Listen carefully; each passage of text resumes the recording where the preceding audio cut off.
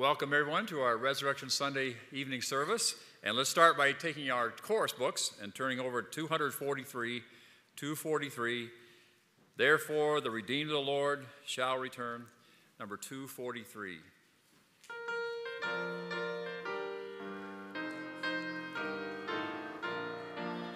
Together. Therefore, redeemed of the Lord shall return.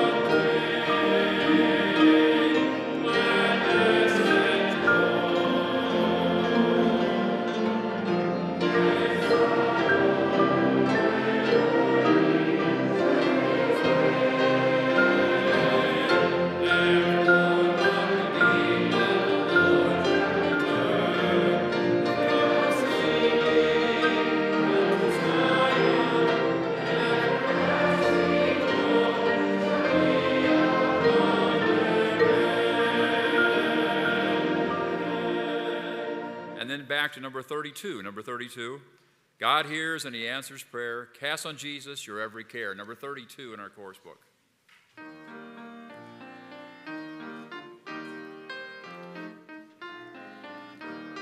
Together.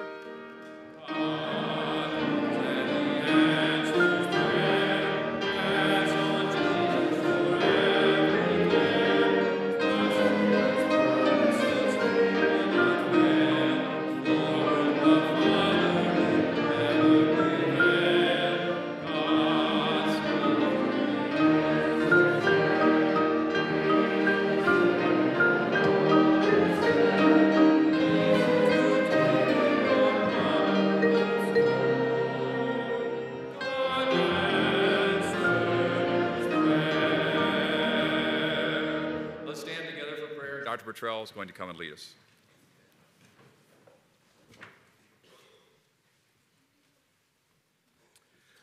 Our Heavenly Father, we are grateful that we can come to church, and thank you, Lord, for this opportunity to be here. And Lord, we rejoice, and we've been rejoicing all day, and of course we rejoice about it every week of the year, that you are a Savior that's alive.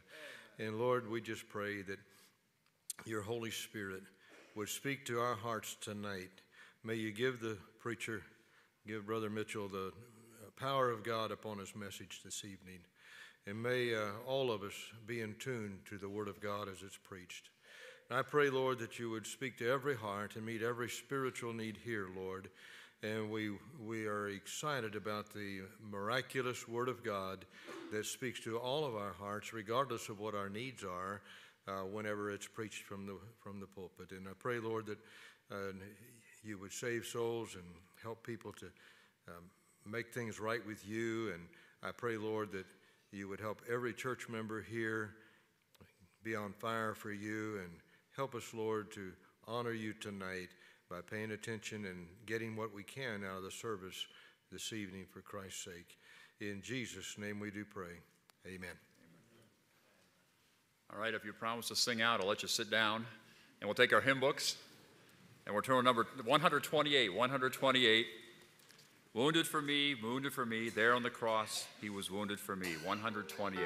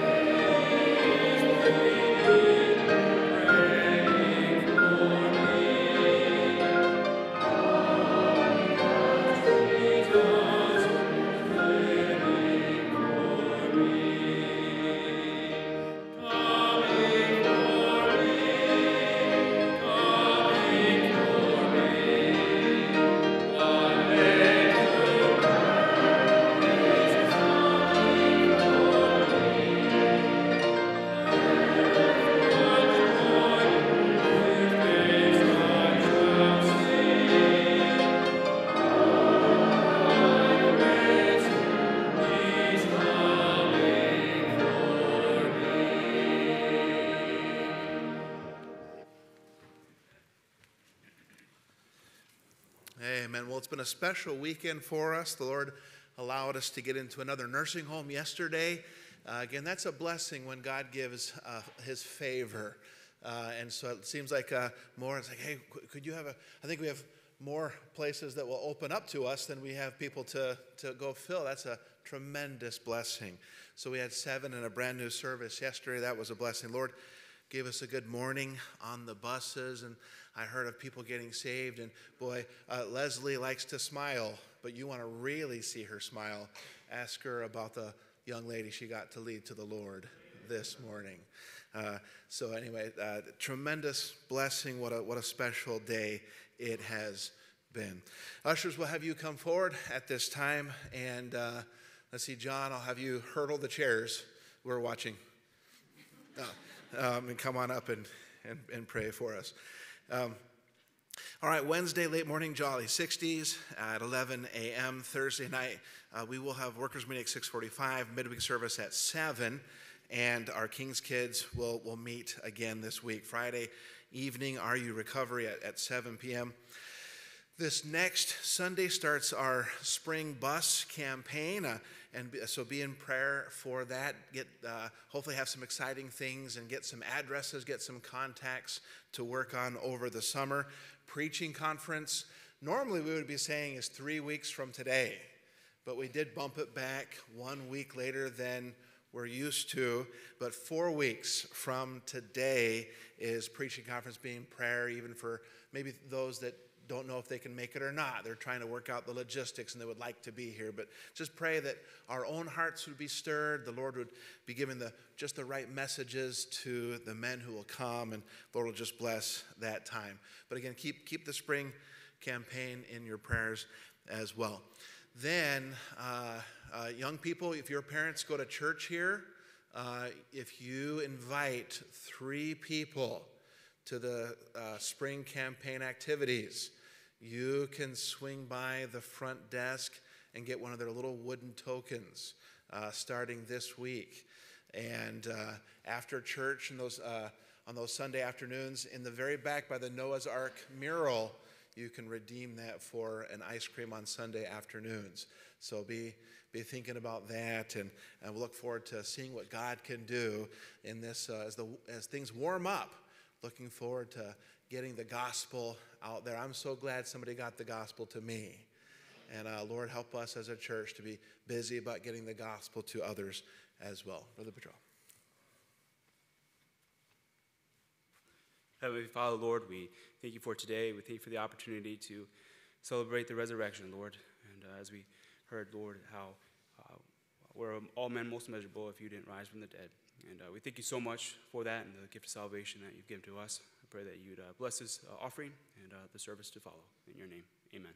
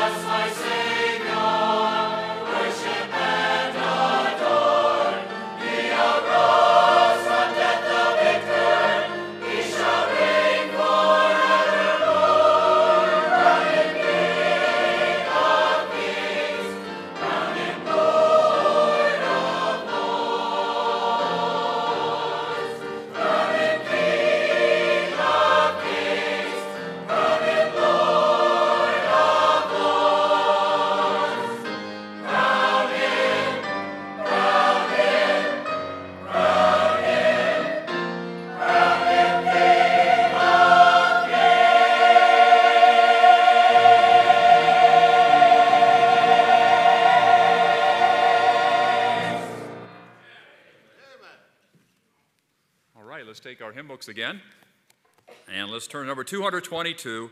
There is a fountain filled with blood drawn from Emmanuel's veins, number 222. And let's stand together as we sing, There is a Fountain.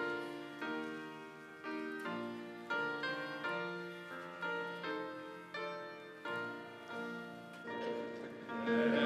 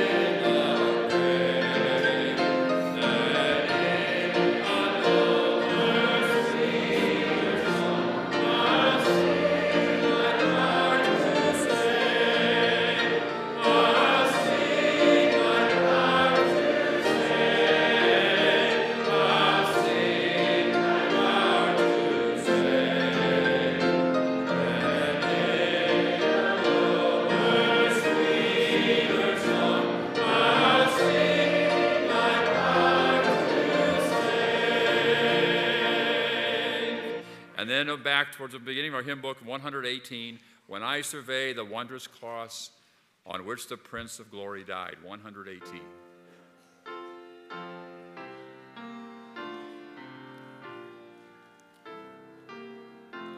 Together on the first.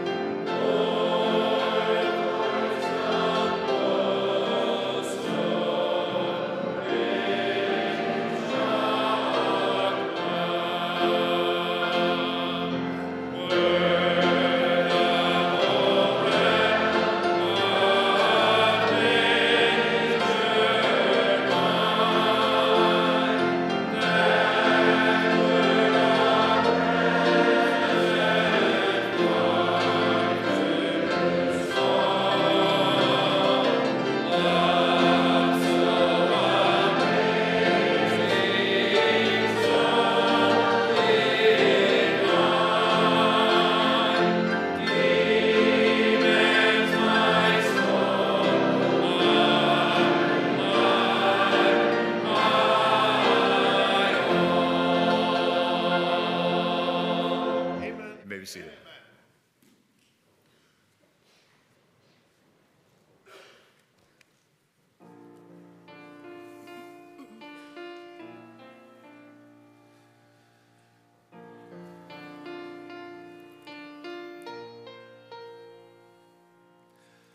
Man of sorrows, what a name for the Son of God who came, ruined sinners to reclaim.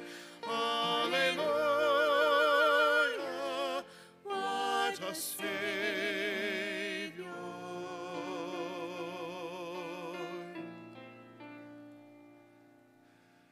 Bearing shame and scoffing rude, in my place condemned he stood, sealed my pardon with his blood.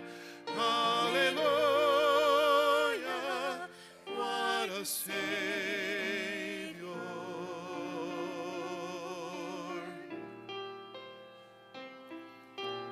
Guilty, vile, and helpless we,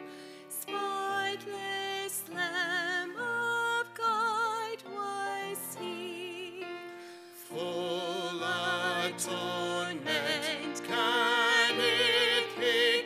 Hallelujah, what a Savior.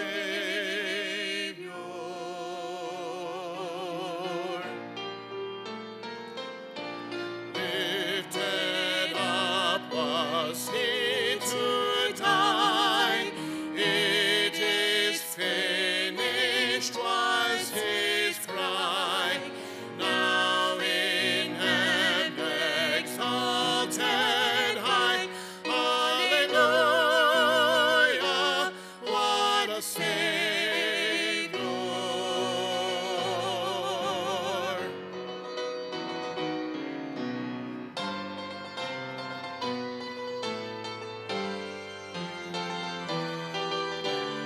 When he comes, our glorious King, all his ransomed home to bring, then anew this song we'll sing. Hallelujah, hallelujah, hallelujah.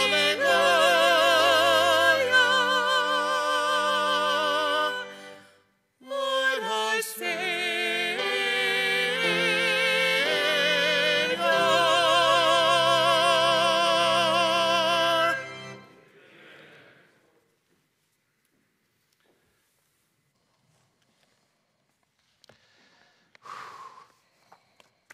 Can't hardly get through that song. Whew. What a Savior. Turn in your Bibles tonight to Psalm 73, if you would. Let's go to that last verse, Psalm 73.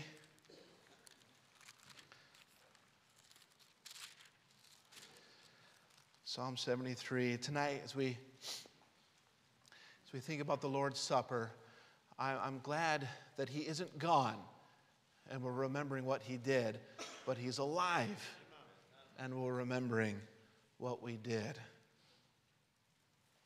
What he did. Psalm 73:28. It says there, but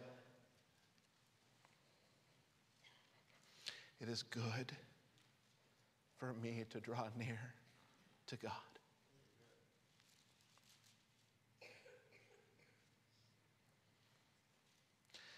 It is good for me to draw near to God. I have put my trust in the Lord God, that I may declare all thy works. Tonight, let's think for a little bit about drawing near to God. Lord, I do pray that you be with us this evening. Lord, we've sinned. I just thank you for cleansing, oh God. Otherwise, I couldn't possibly ever hope to come into your presence. A pure and holy and just and wonderful and clean and awesome God, Lord. And we but sinners. And yet through forgiveness and the cleansing of the blood of the Lord Jesus, we can know what it means to draw near to you, oh God. Forgive us that we don't take advantage of that more often. Lord, as Asaph says here, it is good for me to draw near to God. I pray, Lord, that that would be our heart's cry tonight and then on into the rest of our lives. It is good for me to draw nigh to God. Oh, Lord, help us tonight. Draw us to yourself and show us some special things as we look in your word, Lord, and then we take the Lord's Supper, remembering that Christ died and rejoicing that he rose again. We ask these things in Christ's precious name, amen. So here, I'm going to look at various times where the Bible talks about drawing near to God or drawing nigh to God, and just draw some points from those. So here we see Asaph. You see that at the beginning of look back to the beginning of Psalm 73. It says Psalm 73, a psalm of Asaph. In the very first verse there, truly God is good to Israel, even to such as are of a clean heart. Well, that's one of the themes of a night where we think of the Lord's Supper, isn't it? A clean heart. And then that last verse, it is good for me to draw near to the Lord. I have put my trust in the Lord God that I may declare all thy works. Here we see that the first point, we see a drawing near of humility. A drawing near of humility. And you don't really see it there in the verse, but in the chapter you do. So I'll jump through and look at a couple of verses, and then we won't stay here long. We'll run to a couple other places. But if you look at Asaph, you can look at 1 Chronicles 6 and 1 Chronicles 15 and 1 Chronicles 16 and 2 Chronicles 29. Asaph was a seer. He was a prophet. He was a preacher. Did you know that it doesn't matter who you are, even a preacher? It's good to draw near to the Lord. Well, you'd say, well, maybe some people just live. Oh, no. Every human being, we're all sinners. It's good for preachers and everyone else to constantly being drawing near to the Lord. He was a chief musician. Also, you see that in there, not just a musician, but a chief musician. Do you know all of these people here? What a blessing it was to hear the orchestra tonight. What a blessing to hear the choir sing. What a blessing it was for me and my wife. I love to sing with her, and I love to think about the Lord. And do you know it doesn't matter what talents you get up here and demonstrate. It's good for each and every one of us to draw near to the Lord. In this chapter, he had been envious of the wicked. So Asaph, he went through a hard time, and so he looked around, and so you can kind of see there in verse 3, Asaph says, "I was envious at the foolish when I saw the prosperity of the wicked." So there was Asaph, and sometimes, did you know even preachers and chief musicians, sometimes they start to look around and their vision is skewed. They look around and boy, he sees the people that act like God doesn't matter, and he's like, they don't have problems. Their life seems charmed. What in the world? They don't seem to have problems, and they seem prosperous. They're making money hand over fist, and then they talk. They run their big mouths about how I matter and what I want matters, and he doesn't matter, and they seem to get by with it. And then me, I'm the opposite. Seems like I have nothing but problems, and I don't have all that much money in my wallet that I don't feel sometimes, and sometimes it's just frustrating. He said, I was envious at the foolish when I saw the prosperity of the wicked. You know, he wasn't near enough to God. You know your perspective changes when you draw near to God, and everything down here looks different. It just looks different. He said in verse 17, "Until I went into the sanctuary of God, then understood I their end." I got close to God. First, I got to God's house, and then my vision started to get corrected. I started to see things clearly. And then in verse 21, he starts to feel bad. I was upset with how, God, what's going on up there? It doesn't seem like there's justice down here.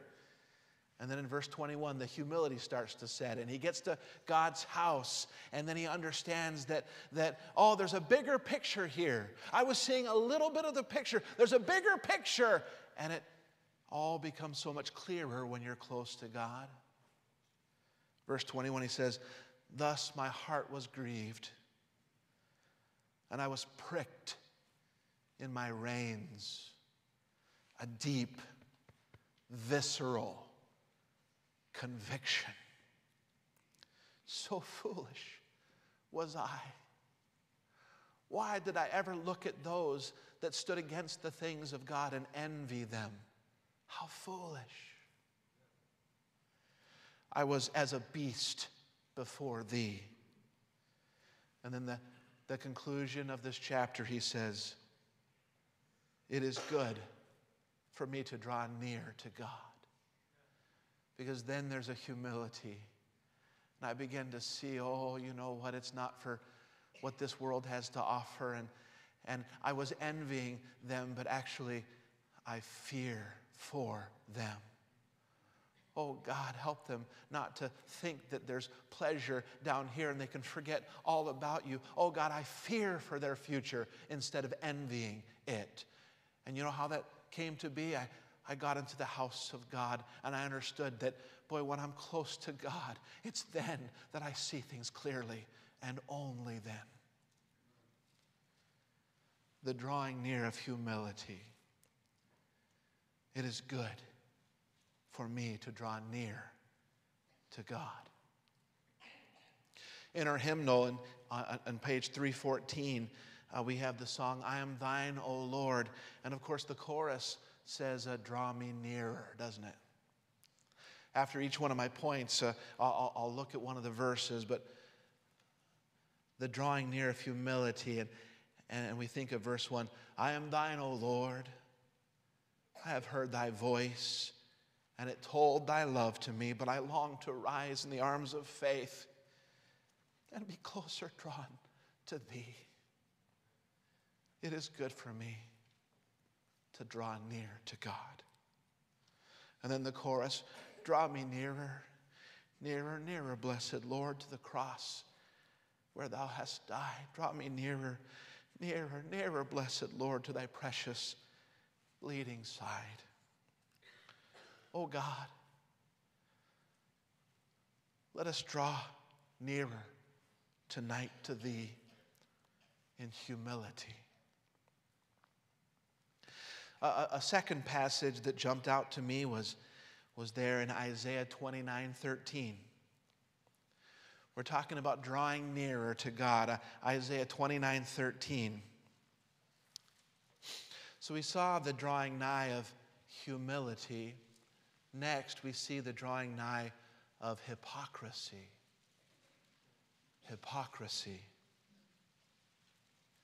Isaiah 29:13. Wherefore the Lord said, for as much as this people draw near me with their mouth. I've been there, have you? Where I can sing in the choir. Oh, I can sound real good. But my heart isn't where it should be. Sometimes we draw near with our mouth. And it says, and with their lips do honor me. Oh, they talk. They'll tell everyone how important I am. But have removed their heart far from me. And their fear toward me is taught by the precept of men. The drawing near of hypocrisy, looking like God matters, and maybe even sounding like God matters, but being a giant fake. Oh, and sometimes when you're in that drawing near of hypocrisy, you convince yourself, well, I'm pretty sure that everyone in this church is the same way. I think maybe we're just all putting on an act and pretending together. Is that what church is? Is this all of us getting together and putting on an act? No, it isn't. It isn't. No, there's a lot of people here that all rejoice, not just with their mouth, but there's a heart that yearns for the things of God. Don't let your deceitful heart convince you that it's just an act that everyone is putting on. Don't have that drawing near of hypocrisy. Jesus brought this up again in the New Testament, there in Matthew 15, verses 7 through 9. Jesus said, ye hypocrites. Well did Isaiah prophesy of you, saying, this people draw nigh unto me with their mouth, and honoreth me with their lips, but their heart is far from me. But in vain they do worship me, teaching for doctrines the commandments of men. Boy, looking good for their fellow man and forgetting all about me. Is there anyone here like that tonight? Young person, do you have your very own walk with God? Older person, are you talking a big talk, but in your heart of hearts, you know you aren't right with God? Oh, good, I can't wait to get my cup and bow my head and pretend like all this matters. Oh, it's not a time to pretend. It's a time to, oh God, I want my heart to be real before you. Not a drawing nigh of hypocrisy.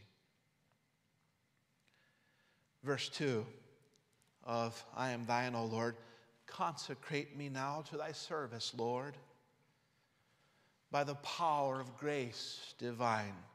Let my soul look up with a steadfast hope, and my will be lost in thine. Draw me nearer, nearer, nearer, blessed Lord, to the cross where thou hast died. Draw me nearer, nearer, nearer, blessed Lord, to thy precious bleeding side. Oh God, help us to be real tonight. What did he say in that let my soul look up with a steadfast hope? That kind of brings us to our next drawing near there in Hebrews chapter 7. Hebrews chapter 7. I see here a drawing near of hope. A drawing near of hope. Hebrews 7, 18 and 19. For there is, I hear some pages rattling. I'll give you a second to get there. Hebrews 7, 18 through 19. For there is verily a disannulling. That has the idea of a cancellation, a putting away. There is verily a disannulling of the commandment going before for the weakness and the unprofitableness thereof. For the law made nothing perfect, but the bringing in of a better hope did, by the which we draw nigh unto God. This better hope that fixed the weaknesses of what had gone before. And there was a disannulling of what had gone before, the sacrificial system, the Aaronic priesthood. Christ had come and fulfilled all those things. The shadow had come and gone, but now the reality was here.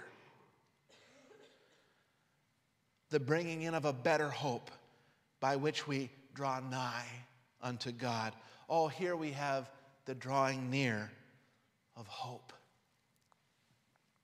Here we contrast the wonder of Christ's priesthood with the weakness of Aaron's. There was neither power nor profit in his priesthood except in the shadow, and then faith in the reality. Although his priesthood was elaborate, his priesthood was gorgeous and surrounded with rich and symbolic ritual, it was just a shadow of the reality of the true priesthood and able to make nothing perfect. See it there in verse 19, for the law made nothing perfect. There was no satisfaction for God or a man in it. It was bankrupt. It was unprofitable. What did the Bible say in the end of verse 18? The disannulling of the commandment going before for the weakness and unprofitableness thereof. It was unable to make anything perfect. Yet God, by his very nature, demands perfection. Isaac Watts wrote, not all the blood of beasts on Jewish altars slain could give the guilty conscience peace, nor wash away one stain.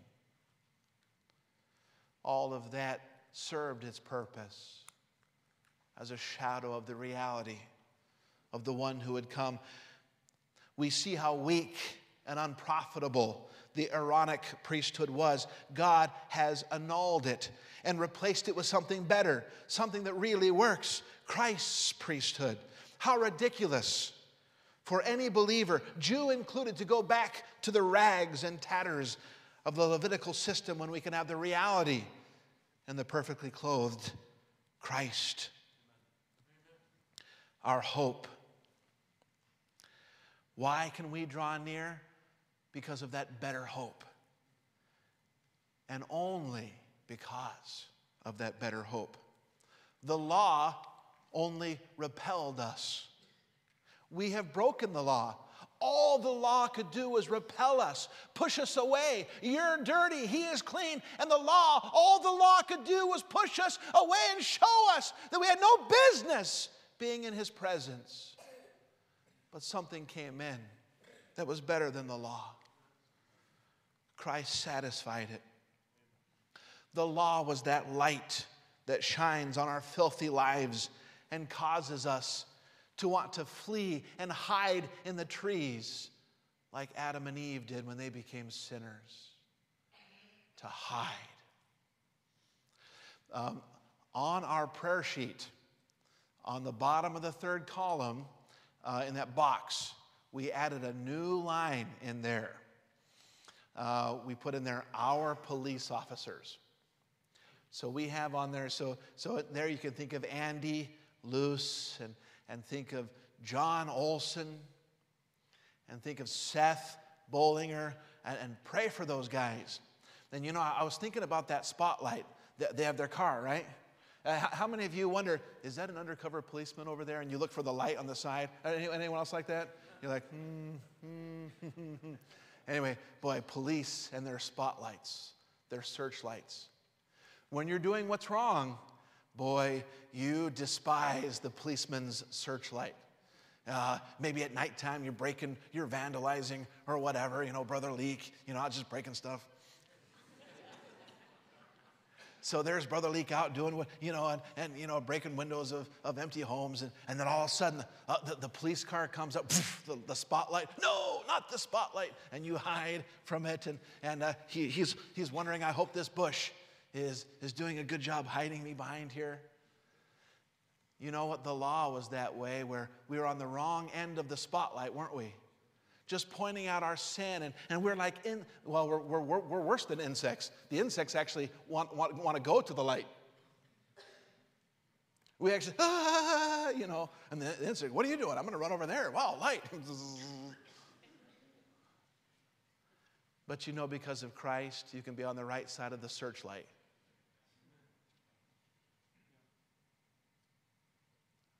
Maybe a mom or a dad calls the police and says, hey, would you help me? My little one wandered out into the darkness. Would you bring your car? Would you bring your searchlight? Would you come out this way and help me? I want to be behind the searchlight, having it shine out and see, oh, my heart goes out. I want to be on the right side of the searchlight. Boy, the law came in and shone on us, and we wanted to hide in those trees like Adam and Eve. But then the voice of God said, oh, you can come out. I have a covering for you. We can be on the right side of the spotlight. Saying, here, come over here, shine the light over there. Maybe there's someone over there I can help. Shine it over, maybe there's a lost soul. Shine it, I want to be on the right side of that. Once that light shone, and men loved darkness rather than light because their deeds were evil, but because of a cleansing, I no longer have to hate the light.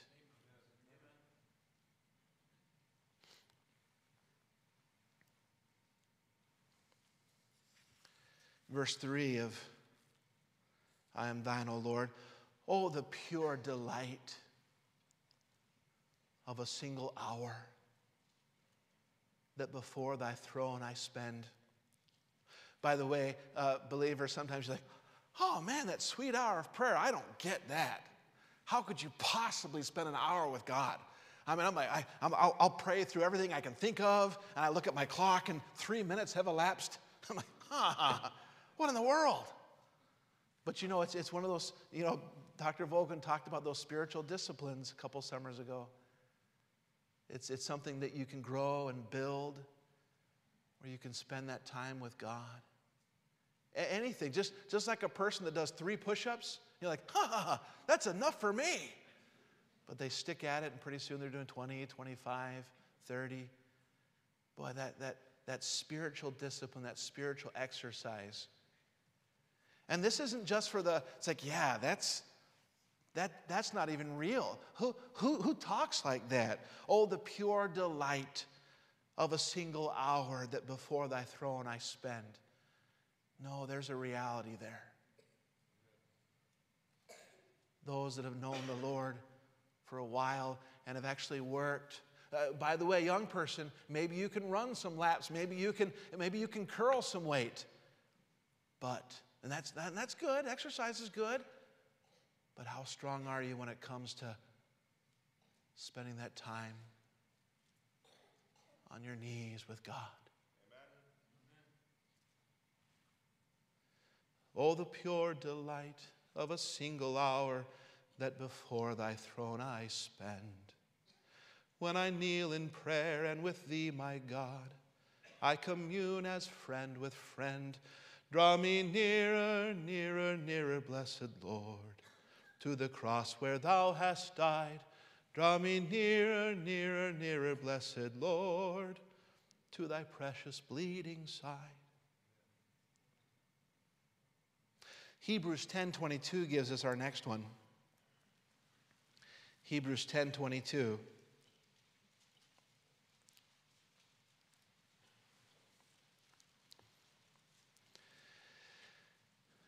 It says, let us draw near with a true heart, in full assurance of faith, having our hearts sprinkled from an evil conscience and our bodies washed with pure water.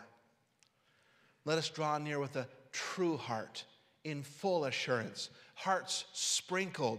Here I have a drawing near of wholeheartedness. Of wholeheartedness.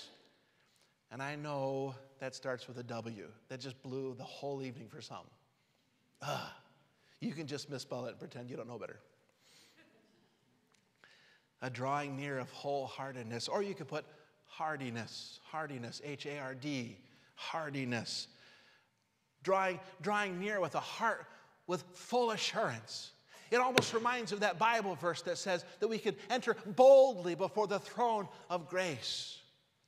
Let us draw near with a true heart, in full assurance of faith, having our hearts sprinkled from an evil conscience and our bodies washed with pure water. It says, let us draw near with a true heart. Oh, be conscientious when you come. Come with a true heart, not with empty professions of faith. Just because you can fool your fellow man, God isn't your fellow man. My kids do a pretty good job being respectful to me and my wife, but sometimes they forget. And my wife will say, I am your mother. Do you and I treat God like I'm pretty good at fooling people, and he's just like he's not like anyone down here. Let us draw near with a true heart.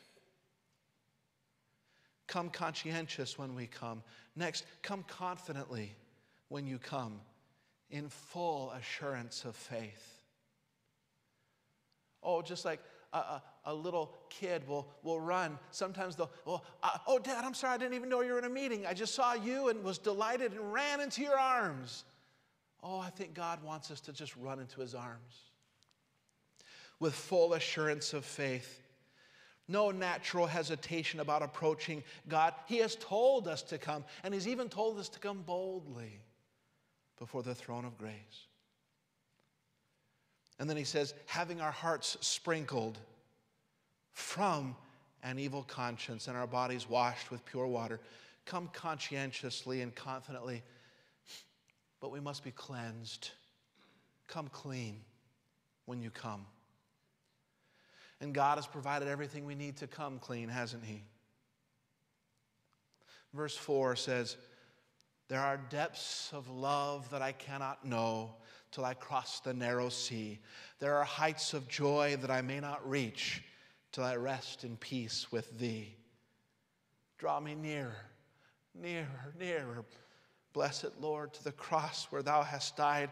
Draw me nearer, nearer, nearer, blessed Lord, to Thy precious bleeding side.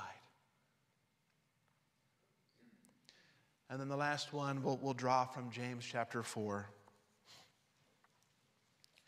James chapter 4.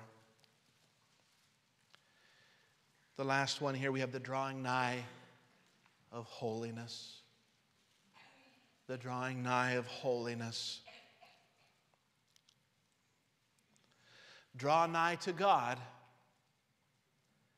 and He will draw nigh to you. Cleanse your hands, ye sinners.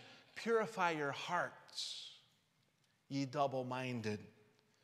Come with clean hands, the outside clean before God. Come with a clean heart, the inside clean before God. Cleanse your hands, ye sinners, and purify your hearts, ye double-minded.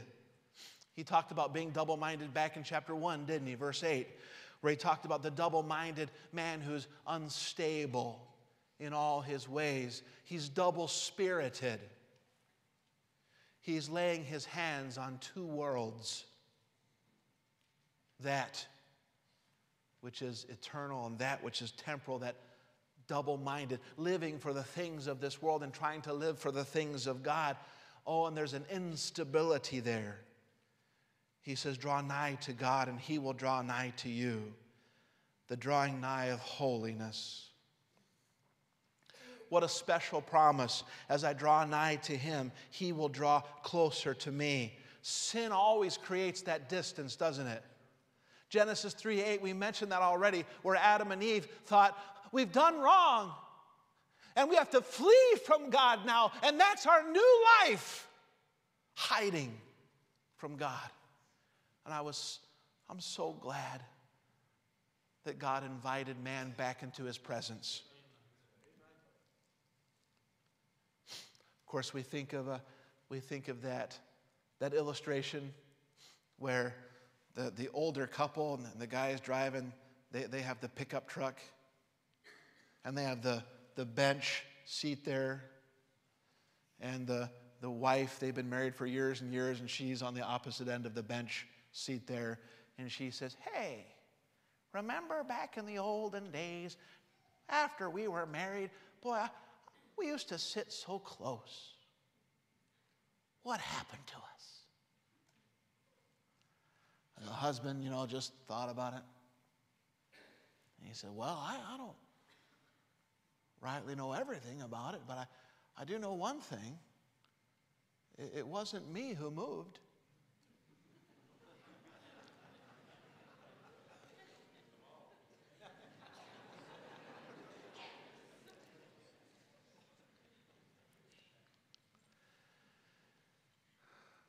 It was Adam and Eve who ran away when they sinned.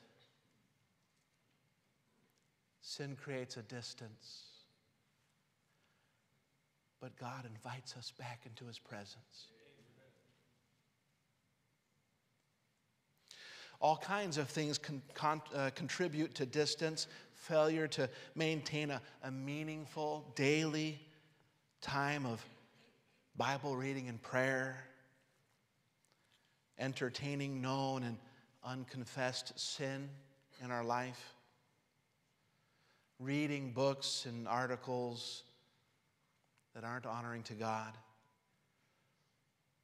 watching videos that so quickly cool any fire in my spirit toward the things of God and instead leave a fire and a craving for this world instead.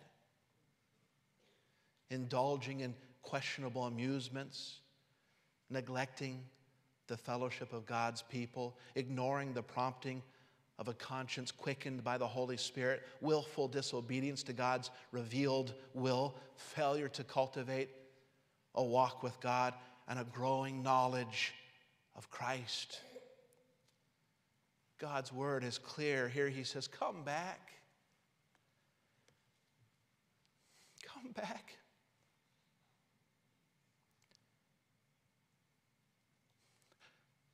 Draw nigh to God, and he will draw nigh to you. The drawing nigh of holiness. Moses in Exodus 3:5, he saw a burning bush. And of course, God knew how to get a guy's attention, didn't he? We men are pyromaniacs. Anything burning, you're like, I got to be a part of whatever that is. He starts to move a little closer, and the Lord speaks to him. And God says something interesting. He says, draw not nigh hither. Put off thy shoes from thy feet, for the place whereon thou standest is holy ground.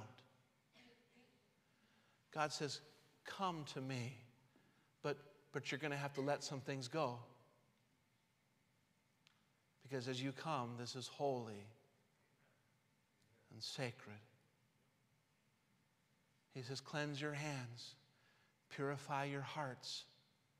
If you're going to come, you're going to have to leave something right here to go be near the Lord. How precious are those things that you've got that would say, I can't draw near to God because I know I would have to drop this, and this means too much to me. Oh, friend, there's nothing that matters more than being close to the God that gives you breath. God says, as you come closer, there are some things that you're going to have to leave behind. Which will you let go of? Me or that thing? You can only grasp one. I think some of you have heard of this. There's a trap called the monkey jar trap. In Southeast Asia, years ago, someone developed an ingenious method to catch monkeys alive and unharmed. The monkey trap they developed was very simple. The hunter would take a pot with a wide bottom and a narrow opening and bury the pot in the ground to where the opening of the jar was just above the ground. In the jar, the hunter would place a piece of fruit or nuts, and curiosity or hunger would attract the monkey to reach, to squeeze their hand in through that tight neck and then open it up inside and then get a handful of whatever that thing was. As the monkey attempts to extract the treat from the jar, he finds his fistful of food will not fit through the opening anymore. The monkey, excited and frustrated, may even scream out as he continues to hold on to the food, but he will refuse to let go of it. The monkey sees the hunter approaching. And he's like, and he's like, and the hunter is coming, and he's got a hold of whatever that thing is, but more screaming, more frustration. And then finally the monkey is caught. Instead of letting go of the food, the monkey holds on tighter and tries harder to dislodge its arm or fist of food from the jar. And the article here says that a lot of times people are like that. They've got a hold of something that's harming them. And there's a lot of screaming, and there's a lot of anguish, and there's a lot of frustration, and the key is letting it go. Draw nigh. But you've got to cleanse those hands and have that clean heart. What are you laying hold on tonight? Your fist can only clasp one thing. Are you affixed on the eternal or the temporal? What did Asaph say? Psalm 73:28.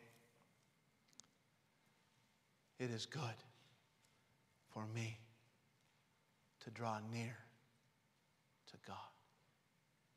Let's pray. Lord, we thank you for your goodness and your love to us. Thank you for your precious word. Oh God, work in our hearts tonight. Help us, Lord, to draw near to you. Oh God, thank you that you invite us to stop hiding in the trees and to come out and have our shame and our guilt and our sin covered. Thank you, oh God, for inviting us back into your presence. We do not deserve it. And God, forgive us for not valuing that invitation enough. But Lord, help us tonight to do something about the preciousness of your invitation to draw nigh to you. It is good for us to draw nigh to the Lord. Oh God, be with us. I pray that you be with this time of invitation, work in our hearts. And God, as we have a time of the Lord's Supper, how precious, what a treasure it is, salvation. Help us to remember the awful price that was paid, oh God the Father, to send your Son, oh the anguish in your heart, and then the misery to have tasted the sin of every human being for the precious Lord Jesus, and then to die a death he did not deserve to die for us. Be with this time of invitation. We ask these things in Christ's precious name. Amen.